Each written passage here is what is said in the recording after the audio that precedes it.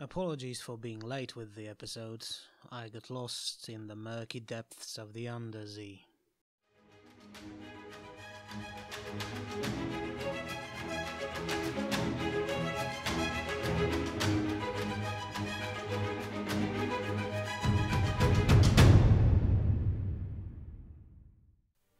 Hello everyone and welcome back to the Crownless Eagle. In the last episode we have failed our mission to help our Saxon allies who, despite their resistance, have been occupied by Austrian forces. Because of that, Poniatowski has been recalled back to Warsaw, but he decided he wouldn't obey that order since King August can't really enforce it. Instead, Poniatowski decided to gamble and bet everything on a daring attack at Berlin itself, hoping to break Prussian spirits by taking their capital.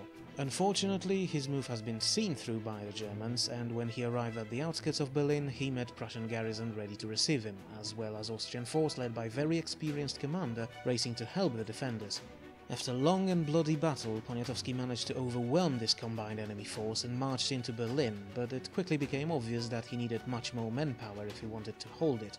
Because, despite this victory, enemy has not been broken, and they refused all offers of peace we sent them, even once where we would return their lands back to them, so we had to abandon Berlin immediately and hurry back into our lands. This proved to be a right decision because Prussians decided to repay us for our actions by marching on Warsaw itself, and without time to prepare, the defense of our capital falls upon Potocki's militia. Let's see if they're up to this. How on earth did I get myself into this situation? I shouldn't be here, none of us should be here. This is a place for Potocki or Poniatowski and their men, and you can bet if we somehow make it through today it'll be them getting a reward. No one will thank Radke and his pathetic band of thief-takers, even though it will be our lives on the line today. And most of us are not even soldiers, not when it comes to it. Most of the lads enlisted to finally get their own set of clothes and get 2 meals a day. Some are just messed up bastards who'd use their new rank to commit petty crimes. You can find some talent there, sure, but still we mostly talk about some kids from around the countryside who took their only chance of escaping poverty. And now they're here, facing one of Europe's best armies. And what for? The king, who only thinks about hunting and siring more bastards? The king who put us in this mess in the first place?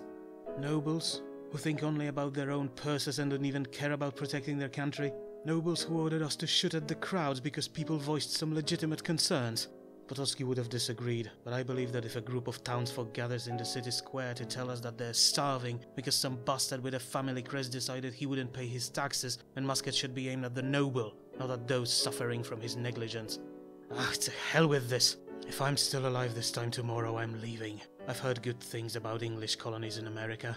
They say a man who's not afraid of some hard work can really make a living there, far away from kings and troubles they cause.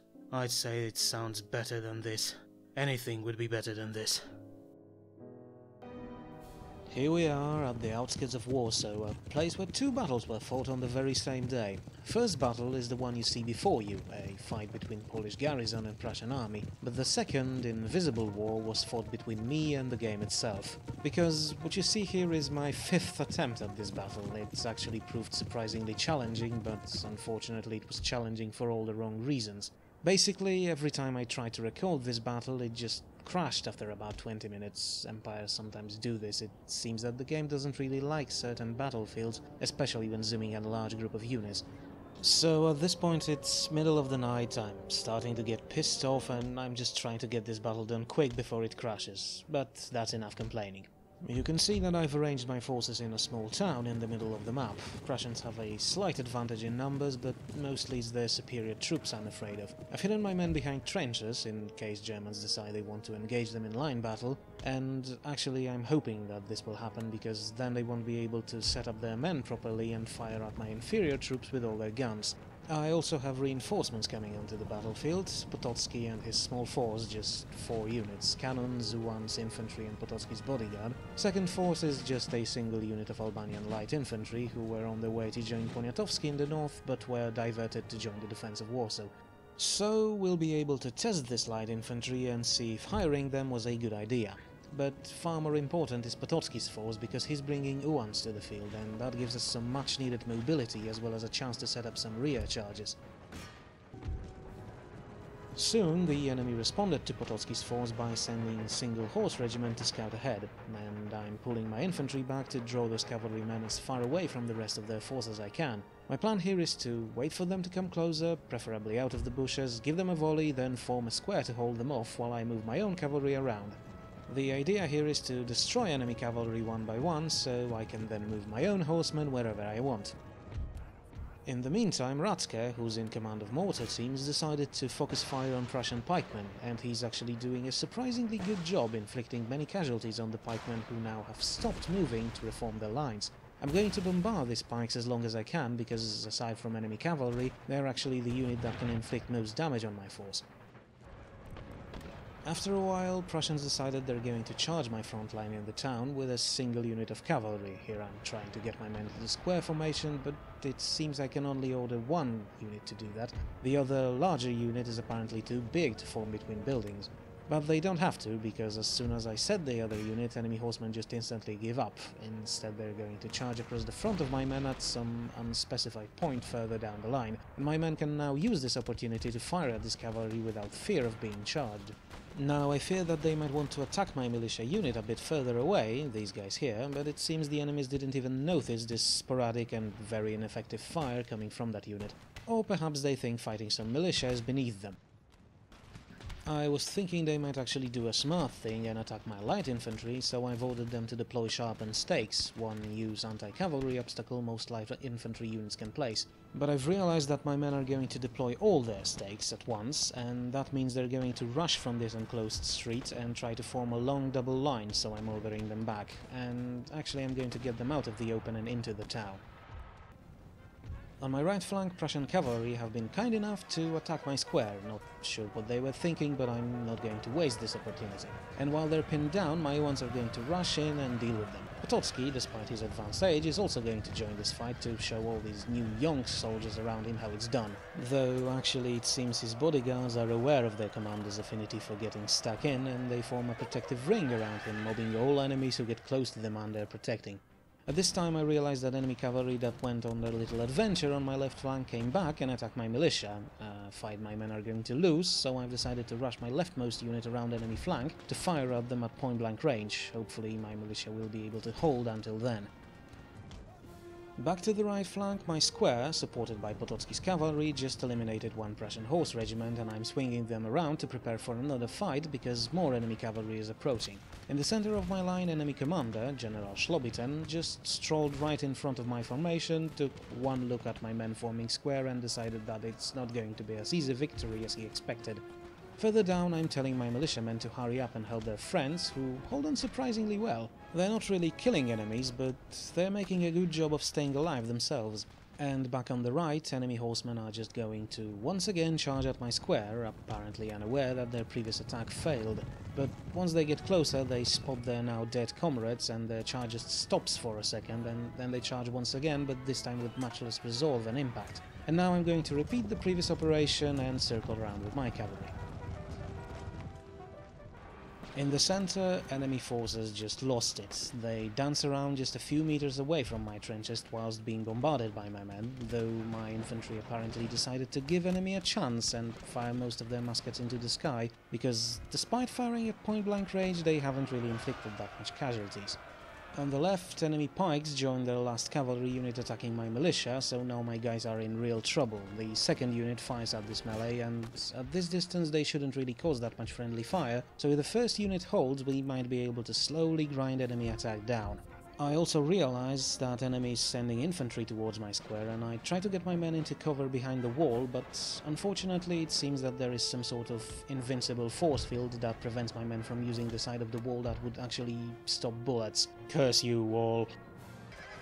On the left flank, citizens of Warsaw are holding surprisingly well. Enemy cavalry tries to cycle charge our men, but the fire from the second unit breaks them, so now it's just the pikemen we must deal with. In the center, enemy line infantry storm the trenches without firing a single shot, and the fight there quickly turns into chaotic brawl when numbers will be most decisive factor, so I'm supporting my line with armed citizenry. We also managed to silence enemy artillery that was firing on the town hall where I placed my Albanians, so now I can keep them there without fear that the building may collapse on top of them. Few moments later, my men on the left actually managed to rout enemy pikemen, who decided they no longer want to fight in melee while being constantly under fire from just a few meters away. And now I'm able to use these two militia units to start enveloping main enemy force. Interestingly, Prussians seem aware of that, and they placed a unit of infantry to protect the flank of their men fighting in the center, a smart move that will prevent me from supporting main melee. Far behind enemy main force, our Ruans just spotted enemy commander and are now going to try and take him out to deal a blow to enemy morale. I had hoped that we might be able to take him down in the initial charge, but it seems that General Slobityn's guards are the same breed that Potocki's men, and they keep their commander safely in the back. But soon, bolstered by Potocki's support, my Uans managed to eliminate Prussian general, and that's the strike that really breaks the morale of our enemies. Prussians didn't really show much spirit since the beginning of this battle, but this seemed to be the final straw. We've eliminated their commander, cavalry and artillery support, and now bulk of their main force are starting to run away. They will still hold on, locally, buying their comrades time to retreat, but with my cavalry free to roam around and attack isolated targets, it's just a matter of time before this battle is ours. And soon enough, it's over, and I'm both relieved and surprised that this battle, which I wasn't sure I could even win, proved to be, well, easy. Granted, this was mostly due to poor decisions on Prussian's part, but still I've expected something slightly more even. As it stands, this battle commits one of the major sins of storytelling by being dangerously anticlimactic. But still, it doesn't mean that defenders of Warsaw shouldn't be proud of themselves because they've just bought us another turn to find a way to deal with our enemies.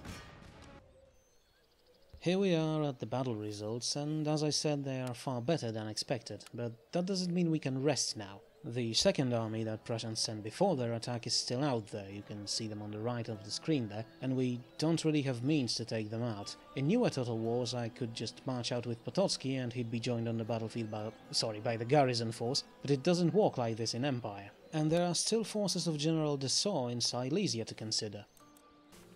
But when they do move, they actually go around Wrocław, something I had not expected, and instead go for one of my farmlands in southern Pomerania and regroup there. It seems that my victories caused more damage than I thought, and Prussian armies are now running out of provisions after their capital was captured. They probably went for the farms to pillage the food stores to keep going, but that means they won't regain any territory this turn, and that's going to prove decisive in this war. As my turn begins, I start to think how to deal with those remaining armies. I check Poniatowski's force, but he's still waiting for fresh troops to reinforce him after Battle of Berlin. I'm going to spend what little money I have to request more troops for him, though I don't know how effective it's going to be since Poniatowski's now out of King's favor after disobeying orders. But soon I realized that even if Poniatowski's force would regain its full strength, the army of General Dessau, with many cannons, cavalry and pikes, is still something we couldn't take on, so we need another idea. And the idea came from the most unexpected place. Paweł Lempicki, the commander of Gdańsk City Watch, just convinced his men to attack the last Prussian stronghold, Königsberg. Now this seems like a suicide, especially when we count in remnants of General Slobityn's force, who are going to support the garrison, but Lempicki is not going to fight this battle on his own. Potocki is going to take his small force and help with the assault, and his force is going to be vital there because he has cannons which we can use to open up breaches in the walls. I've also moved Poniatowski from Brandenburg, but his entire force is too slow and he won't make it in time. But I'm going to use every advantage I can get, so I'm going to send Poniatowski's cavalry and the man himself to join the fight. It may not seem like much, but once this cavalry get inside, they should be able to inflict some serious damage on the garrison. Even more so with the fact that this time enemy has no pikemen, so lacks any counter to our horsemen. We're still going to be heavily outnumbered, but this is our best shot at ending this war with Prussia right here, right now. Though, once again, it's going to be a tough one. I always knew he had it in him, the mad bastard. And with our help, he might actually make it. Sir, this message from General Lempicki changes nothing. You have your orders in front of you. You and your men are to assist me in apprehending Stanisław Poniatowski, then safely transport him back to Warsaw. Good lord, son, how on earth someone like you became captain of the Royal Guard? Can't you see Lempicki needs us in this assault? This is our best way out of this mess. A chance for peace. This is the only way you can avoid consequences of your frauds, General. Should you refuse, I was authorized to arrest you and take command of your forces to ensure my orders are carried out. Son, let me remind you that we are surrounded by 1,000 armed men. My men. I pay them, not His Highness, so please spare yourself embarrassment and do not make threats you cannot enforce. And besides, I'm not going to disobey orders from the king. You want Poniatowski? Then come with me to Königsberg and arrest him there. You know he's still in Brandenburg. Even if he received this message from General Lempicki, his force would never reach Königsberg in time. Shows what you know about him. Think, Captain. A last daring charge for death or for victory. Poniatowski will never pass up on something like that. If his men are lagging behind, then he'll take those who won't slow him down. He may even come alone if need be, just so he could say that he took part in this battle. But he'll be there, I'm sure of it. Fine. I will go with you. But remember, General, it's you on the line if you're wrong. Sir, you cannot just take the cavalry and leave. The source Prussians... Wrong, Colonel. I can do whatever I want, since technically I'm outside of the law now. It's all here in this letter from the king. It states that I'm a traitor of the realm, and therefore you, my second-in-command, are to arrest me and transport me to Warsaw. But you're not going to do this, so please lower your sword. You're not going to arrest me because I'm going to win this war. And to do this, I need these cavalrymen. I could tell you more, but time is of the essence. So how about I make you a deal? I will leave now, and if I lose the coming battle without dying, I'm going to get back here so you can deliver me to the king in chains. Though if we lose, he probably won't remain king for long. Do we have a deal? Excellent. You can lower your muskets, lads. The colonel proved to be a man of wisdom. Now hurry up with those horses. I will not let the coward and the old man take all the glory. This is it. This is my chance. You can see the walls from here, and the scouts are reporting that Potocki and Poniatowski are already on the way. There's no turning back now. It's time for everyone to see that Paweł Lempicki is not just some city watchman, capable only of pushing merchants around while other men fight in this war. I may not be a born soldier, but I will show everyone I can fight and lead just like the best of them. To finally prove my worth to everyone. To gain honor and glory of the conqueror. To bring peace to my country. I must win this. As the battle starts, soldiers from both sides are approaching from all directions. Remnants of Szlobiten's force are entering the battlefield between my forces, so my plan is to rush my cavalry there as fast as I can to deal with those men before they can bolster the defenders. I won't be able to do anything about cavalry though, since my guys are too far away and they just won't be able to catch the enemy. I could, technically, go and block the gate with my men, but that would place me under musket and cannon fire, and I cannot afford to lose any men before we breach the walls. I'm not too afraid of enemy cavalry though, because firstly they are really small in number after a failed attack in Warsaw, and secondly because this time I am the one with the pikemen. As the enemy cavalry disappears inside the fort, my own horsemen are already attacking infantry that lags behind. And here we can see that even though Lempicki convinced his men to go into battle, they're still having doubts about all this. This company of provincial cavalry just stopped when they saw Prussians forming a square, and they had to be ordered to attack once again. Here we see Potocki once again ignoring his age and getting straight into the fight, but this time it's not going to be so easy because of the square that Prussians formed. Now, technically I should have ordered my guys to get out of there, but the square was so small that I hoped that attack from all directions would just grind it down in no time. But Prussians actually held on for surprisingly long, and here we can see why. It seems that after the Battle of Warsaw, enemy remnants were equipped with plug bayonets, a very dangerous development for my cavalrymen, who are now facing enemy armed with weapons specifically designed to counter cavalry. They won't be able to fire once they use these bayonets, but that's not very reassuring at this point. Still, I've decided to keep my cavalrymen there and just take the square down, and eventually my men managed to grind it down, but they've taken far more casualties than I'd like to while doing so. That means, though, that all supporting infantry have been routed, and we can now focus on the assault proper, but this battle just got a lot harder. After sending my cavalry back, my cannons began their long process of breaking down enemy walls. For a moment there it seems that Prussians are going to try to charge my guns with their small horse unit, but every time they ran outside they rode for about 50 meters, then fell back into the fort. Not sure what they tried to do, but it meant that gates on this side were almost constantly open. It could have been something worth exploiting, if only I had enough men to actually do anything about it. As it stands, enemy just ran back and forth and forced me to constantly keep an eye on them in case one of their attacks would happen to be a real one. A few minutes later, during another fake cavalry charge, we've managed to open the first breach, and the falling walls killed a good number of enemy soldiers there.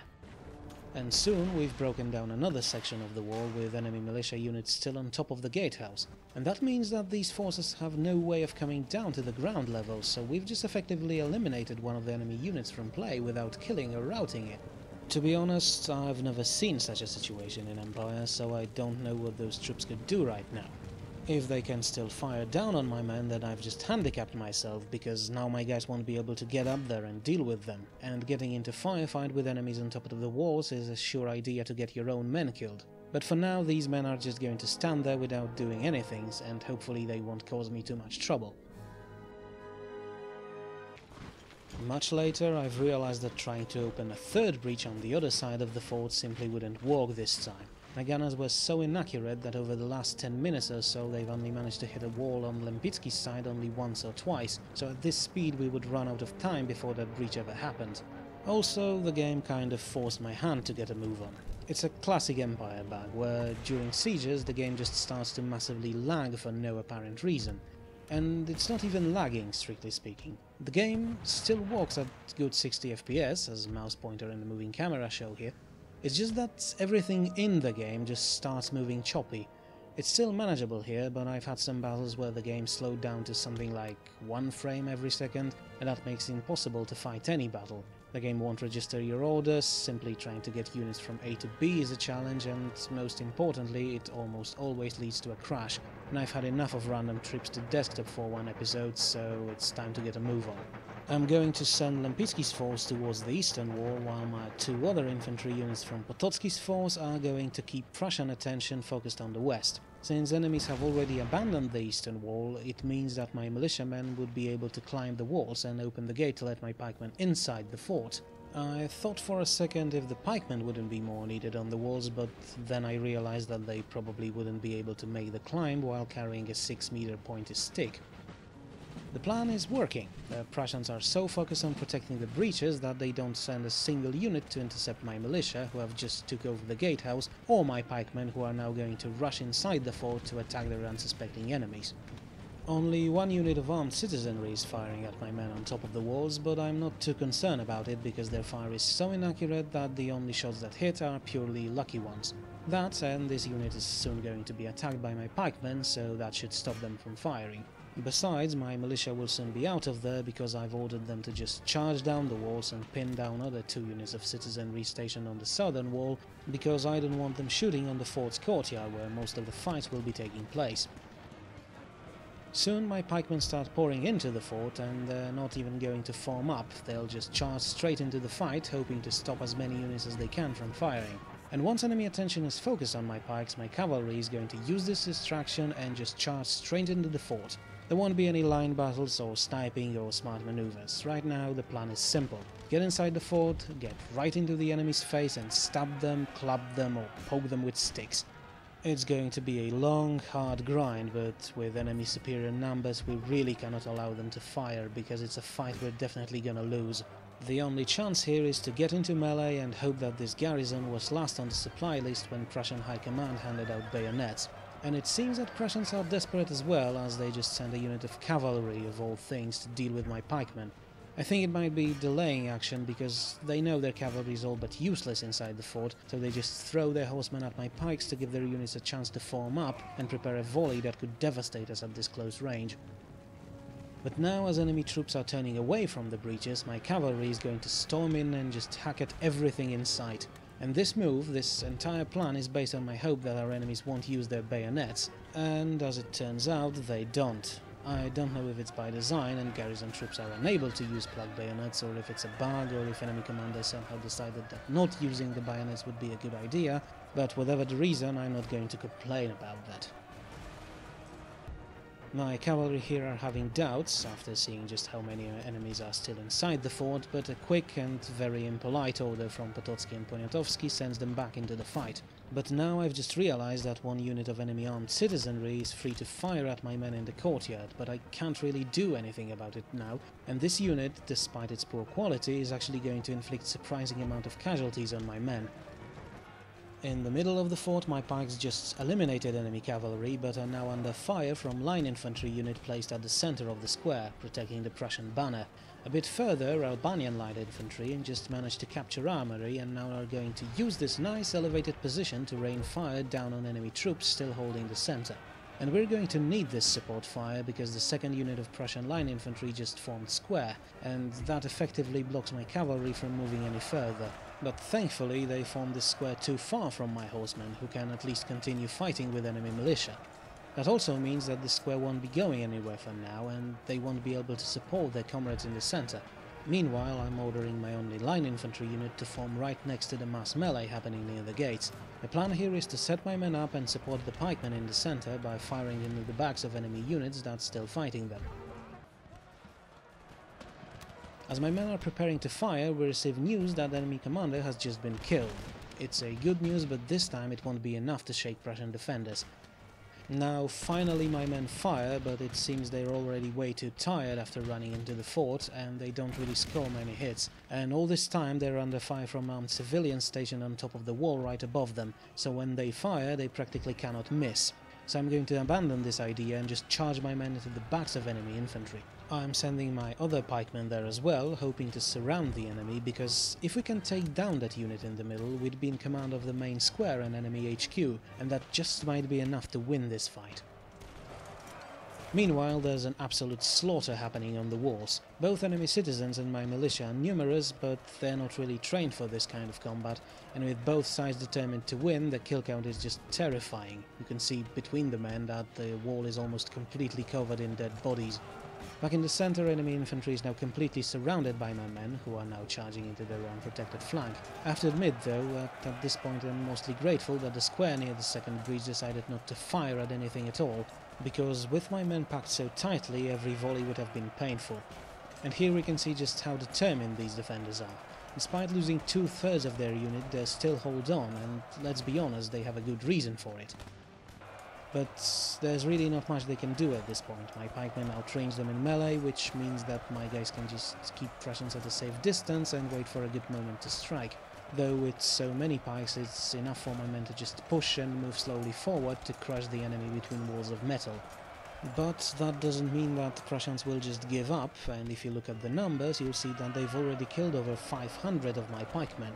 So, as I have expected, it's a slow, deadly grind for both sides, but right now the cold truth is that individual lives do not matter at this point. This single cavalryman seems to know that as he valiantly charges into the middle of my pikemen. He's just trying to distract my men to give his comrades a chance to attack, but it all ends just as expected and the meat grinder barely even noticed. Both sides know that this is win or die situation, so as long as we have some of our men alive at the end of this, then it's worth it. Near the gate, it's the same situation. Our cavalry is superior to enemy militia, but there's so much of the enemy that the battle is still proportionally even. The only reason we haven't been pushed away already is the fact that enemy line infantry still holds the square formation without firing. If they had joined this fight, it might have been enough to tip the balance, but instead they just sat there, and then I realized that maybe this was their way of surrendering. As we take down last few survivors of enemy units in the center, we receive information I've been waiting for. Our men are now in command of the fort's HQ, and if we manage to hold it for just 2 minutes, it might be enough to force enemy to surrender.